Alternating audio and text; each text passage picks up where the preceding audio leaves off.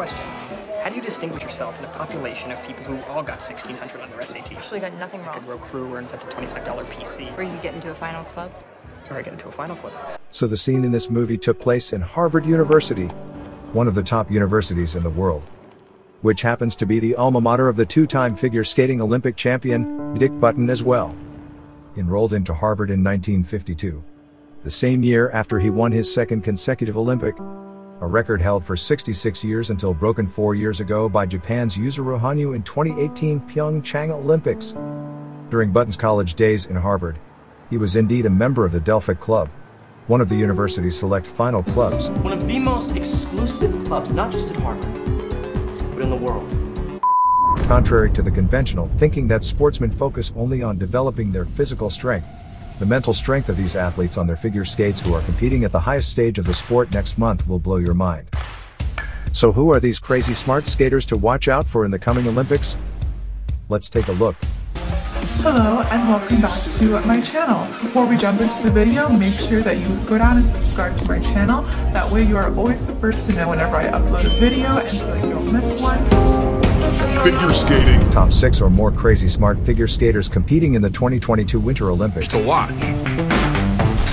Number 6. Team USA. 21-year-old Vincent Zhou. I love the thrill of doing quads. Quadlets? Sure, why not? Vincent Zhou is born into a Chinese family who migrated from Beijing to Palo Alto in 1992. 难怪你说话，你知道吗？你刚才是那个有北京的儿音呢。你说哥本儿。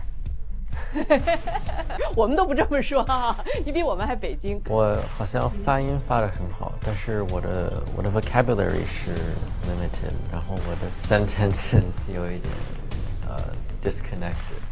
His parents are both computer science graduates from the top school in China, Tsinghua University, ranked number 15 in the QS Top Universities website as of January 2022. His dad works in Google as a software engineer in Silicon Valley. When his parents discovered their son's talent in figure skating, Vincent's mom quit her job in Oracle and moved to Southern California so her son could train there full-time, while skating competitively. Vincent Zhou received the Presidential Award for Educational Excellence. Zhou enrolled into Brown University in the fall of 2019, majoring in medical science. Much change recently. Went to Brown University. For fans, you will know the school as the alma mater of Emma Watson, the Harry Potter star. Celebrity crush. Celebrity crush, Emma Watson. Good one. While Brown University may seem like a dream school for many, here is an interesting article we found in Chinese. In the article, it says upon hearing the news that Vincent Zhou will enroll into Brown University, there's a bunch of sighs and whys among the Chinese elitist circle, asking why didn't he choose the top 5 universities in the US, like Harvard, Yale, Princeton, Stanford, or MIT. A side note, Vincent's sister, Vivian Zhou, is an MIT graduate. Okay, so Brown, which ranks 60 in the top university ranking, is not good enough for the Chinese elitist. What's next? Let's go to the Number 5. And back on Team USA, 22-year-old Chen. She competed in the 2018 games, but never medaled. Chen, another skater representing the US to compete in the Olympics this year, is an undergraduate in Cornell, a university with a world ranking of 18, majoring in human biology for the pre-medicine track. So we decided after going to Cornell to visit on campus, 觉得很漂亮，然后很想要去那边上大学。 At first glance, Karen has almost the same background as Vincent. Her parents, both graduated from the top universities in Taipei, also migrated to the California Bay Area in the 90s to work in the top tech companies in Silicon Valley. Same story. Mom's quit her job, accompanied the children throughout the skating journey. Kids work hard. Kids grow up. Achieved great results in skating. Karen, you're also making history. First women's single skater to compete in back-to-back Olympics in 15 years. After the Pyeongchang Games, I know you took a break because of an injury and you almost considered retiring. How do you clear your mind knowing everything that you've been through? I did think about stepping away from the sport, but for some reason, like under all of that stress, I guess, I had clarity and I just realized how much I love skating. When I'm doing a spin, it's like one of the best feelings in the world. It's worth noting that her fellow teammate in the Olympic team, Alysa Liu, also has a similar background, except her dad came from China to the California Bay Area to practice law. He drives me every day, wakes up early, and puts in a lot of money for my skating. While Alysa is still in high school, it's not hard to guess her next step to one of these U.S. top universities following her senior's footpath. 你好，谢谢你的支持。 There's actually another American Chinese skater who had made the Olympic team, but with some twists and turns. Which brings us to number 4. My name is Zhou. I'm excited that I have an opportunity to go. Besides skating, I play the piano, and I like to draw and paint. You may not have heard of this name, Zhou Yi, or Beverly Zhou. She is an American-born Chinese skater competing under the Chinese flag in the coming Olympics. She switched to represent China from the U.S. internationally since season 2018. Talking about this skater, her father is more well-known than her. So high-profile that when she was selected to represent China, it caused quite a stir among the Chinese skating fan community for corruption and nepotism. Her father is an award-winning computer scientist specialized in artificial intelligence research, a PhD graduate from Harvard. He was a professor and director of the Center for Vision, Cognition, Learning and Autonomy at UCLA. He's now returned to China and appointed the Dean of Institute for Artificial Intelligence in Peking University, another top university in China, coming from such a high-profile family. Beverly Zhou was basically given the leeway to train with the top coaching team in China, including the 1994 Olympic bronze medalist, Chen. Skate for China, and I'm excited and become another big name for China. She was selected to represent China even though the sole Olympic spot for the ladies event for China was not earned by herself but another Chinese skater, Chen at the 2021 World Championships. Hence such an outcry among the Chinese skating fans community. Controversy aside, switching nationality to earn the Olympic spot under another flag is actually quite common in the sport. We have seen skaters like Alyona Savchenko and Vanessa James competing under different flags in different Olympics for their best shots at the games.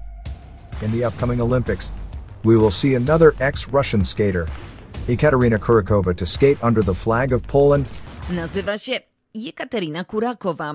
4 lata temu zdecydowała się wyjechać z Rosji i przenieść do Polski. Biało-czerwone barwy reprezentuje od 2019 roku. Kilka dni temu wywalczyła kwalifikacje do Igrzysk w Pekinie. W Rosji wiek kariery jest bardzo mały, że 15, 16, 17 górek dziewczyny reprezentują.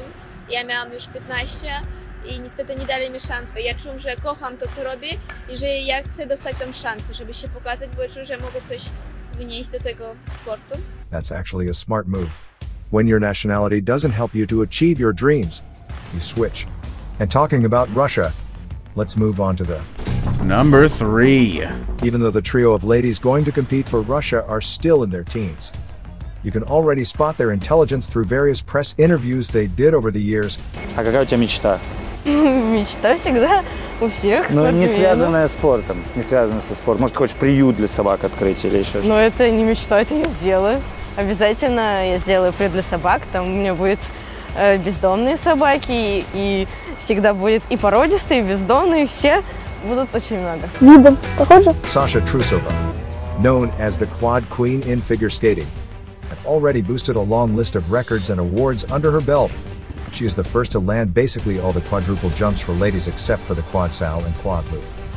Her biography, The Girl Who Fights Gravity and Changes the World of Women's Figure Skating, have a 5 stars rating on Amazon. Подстегивает ли тебя на тренировках такое соседство с уже такими бойцами проверенными, с Сашей Трусовой, с Аней Щербаковой?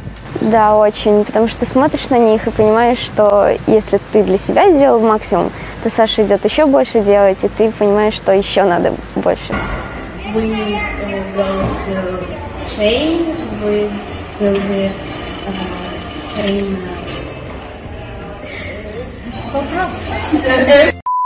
Here in the Kiss and Cry in Bratislava with the ladies champion Anna Sherbakova of Russia. What an outstanding performance. Your first experience in the Junior Grand Prix. How have you enjoyed the week so far? I really enjoyed it.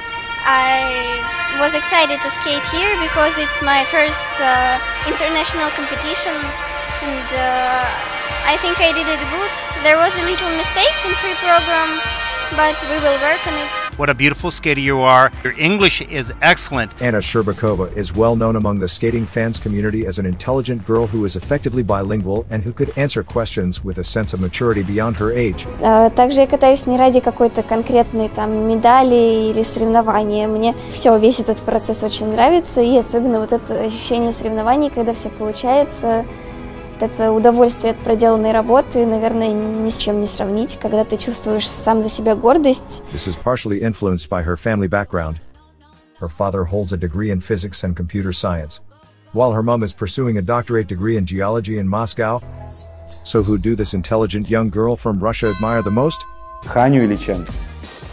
Сложно. И Чен, и Ханю, не знаю, невозможно. As of now, I'll let him take care of that, and you guys can watch it if you guys want to. Let's go to the number 2.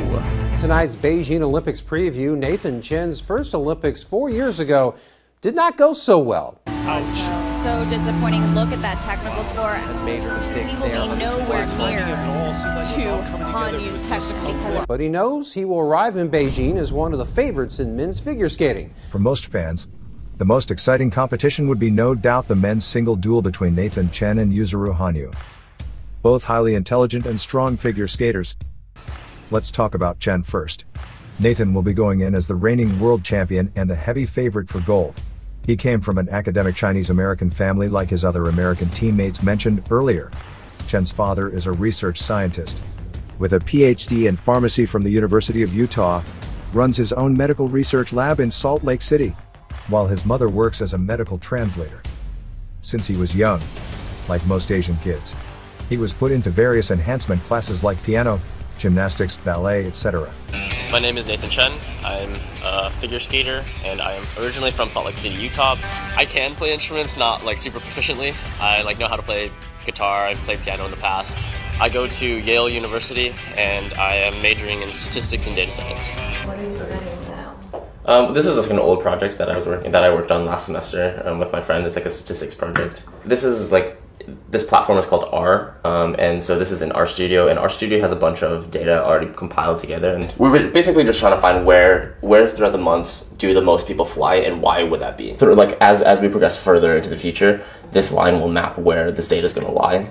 For instance, an airline company might find this useful, as in like, oh, maybe within, I don't know, November of every month, no one's going to fly, or fewer people are going to fly in November, so maybe we don't need to have quite as many planes ready, or whatever, something along those lines, I don't know.